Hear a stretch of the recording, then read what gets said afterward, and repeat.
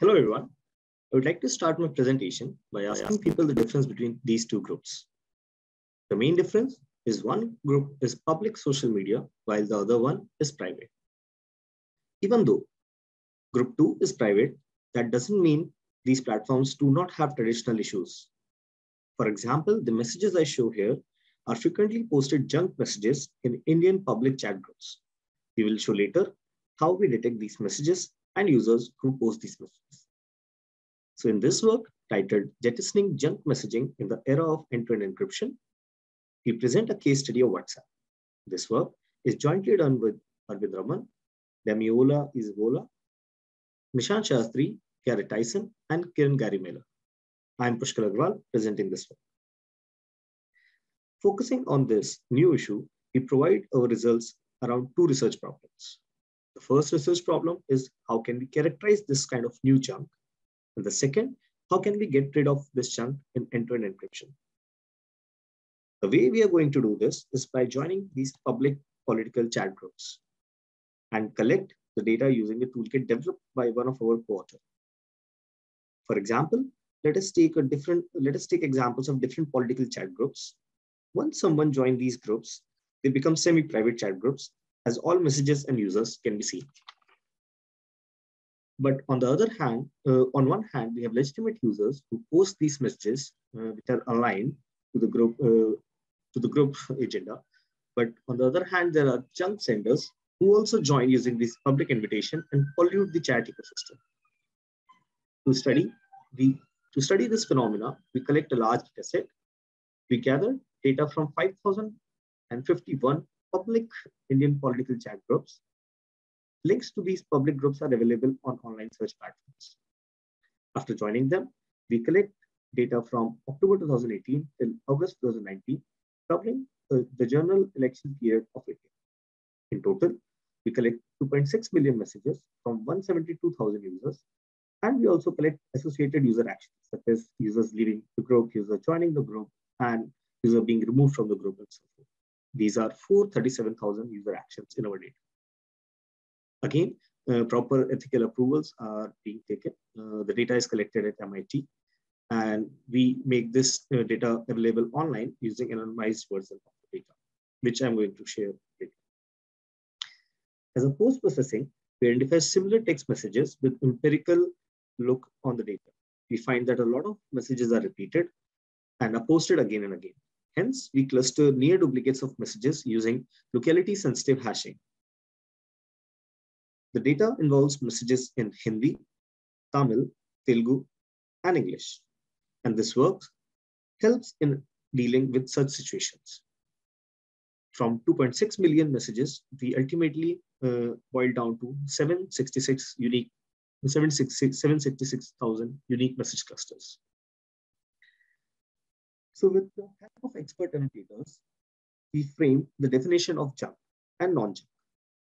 Any unwanted message that trigger ejection or unlikely to be in interest of the group are taken as junk messages. Some examples are shown on the right. I have labeled this from English, but there are similar messages in Hindi, Tamil, and Telugu. And all other messages are referred to non-junk. Using this definition, we train the annotators of local language and label a huge data set. We start by taking seed messages of users who are removed from these. As you can see, there are 8,000 messages which are posted by nearly 250 users being removed from at least two groups. We manually annotate this data and name as dataset 1, where we have 63,000 messages, of which 1,000 are unique. Then we expand our search using the keywords in these junk messages of set 1. We call this set 2, which yielded a large data set for annotation. We again annotated these messages with the help of the annotators in local language. And in total, we have 407,000 messages which we labeled in this study. Using this data set, we answer our first research question. We break down the research question of characterizing this junk into who is posting this junk, what is posted in this junk, and how basically this junk is repeated. Taking case of chat groups on one hand, we have legitimate users to basically discuss various topics of the politics. While on the other hand, we have communities of junk senders who send high junk amount of repeated messages in these groups. Overall, we find that over 37 junk message clusters have more than 1,000 messages in them, which is posted by a group of phone numbers, likely to be junk senders. We also find that junk senders are mostly from India.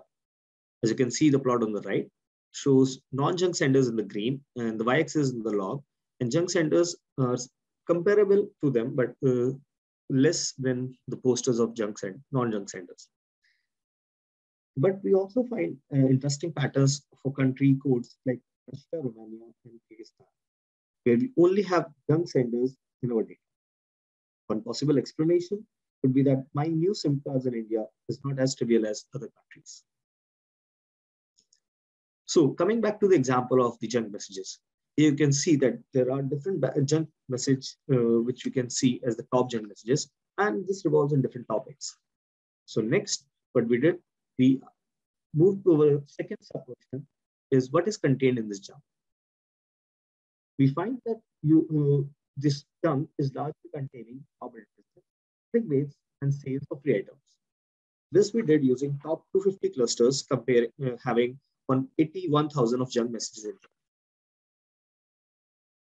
But we see here that these are traditional style of sending junk, but using a new end-to-end encryption platform.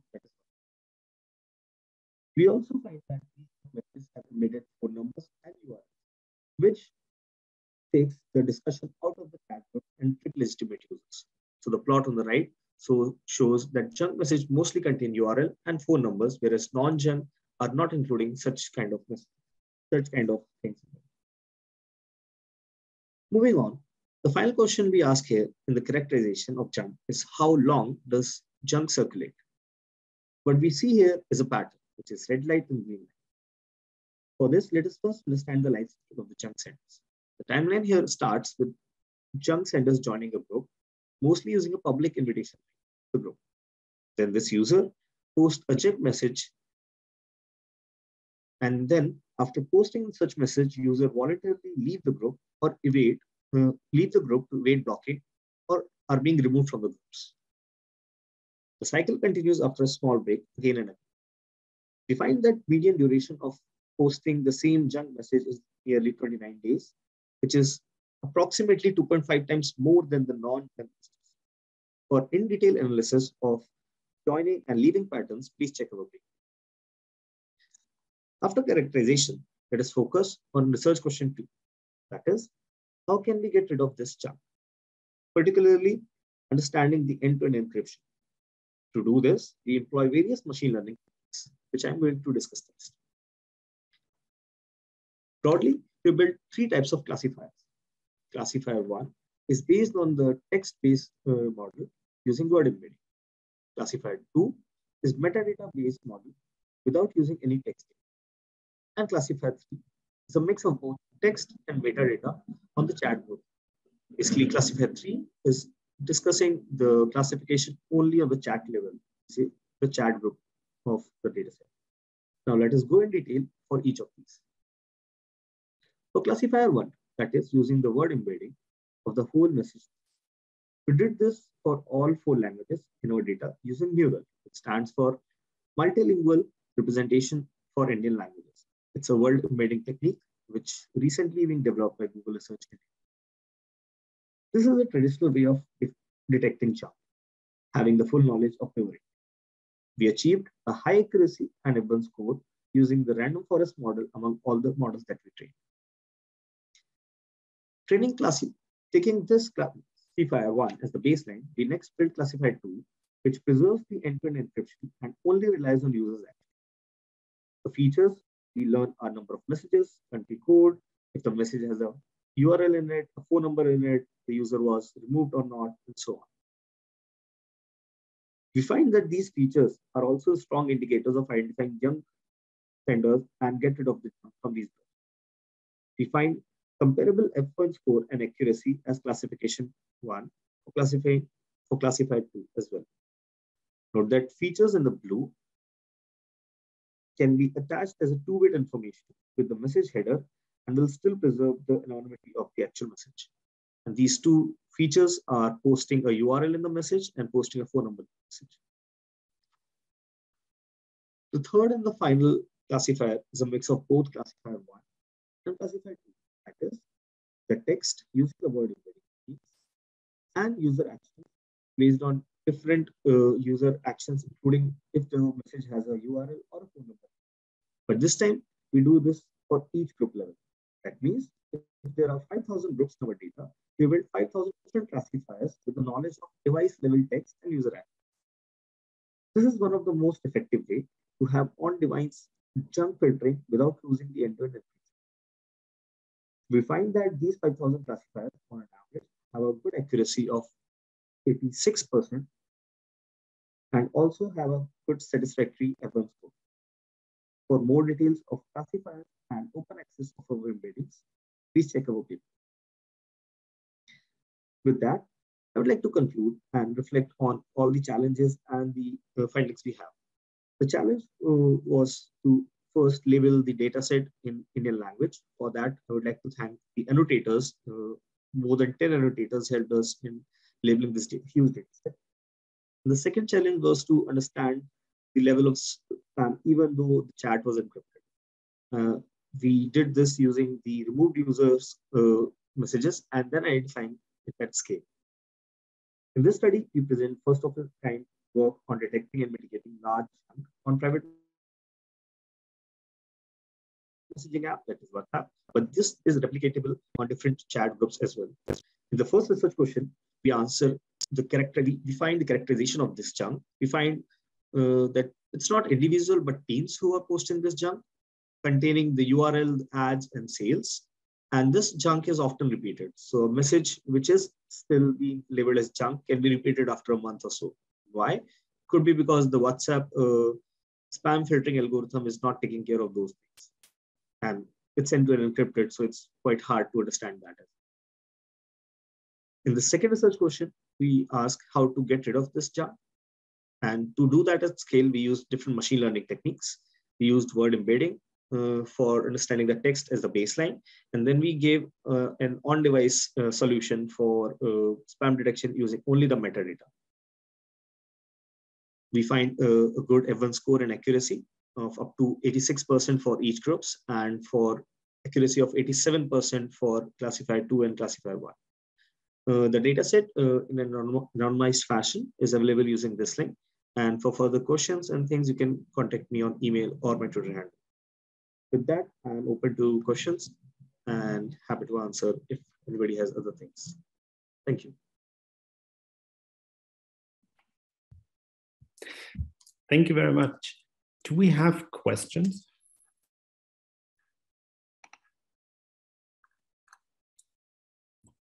All right, then maybe let me start. So I found it quite interesting that, especially in India, you have this multilingual setting, right? And this is typically something that you don't necessarily think about, but it creates some interesting aspects for investigation. So do you have any insights into how the spam is replicated across language barriers? So did you look, so you mentioned you used locality sensitive hashing, but did you also do this after translation or after modeling this with a multilingual model? That's a very nice question, Andreas. We were thinking of that, but not specifically we tried that. We do found that when you post spam, say in English or Hindi, that act as a lingua franca. So people who understand, say, Tamil, they also understand English. So sending spam in English and Hindi give you a wider reach. Whereas if you send spam in local language like Tamil and Telugu, that has a very narrow audience, but a very specific audience.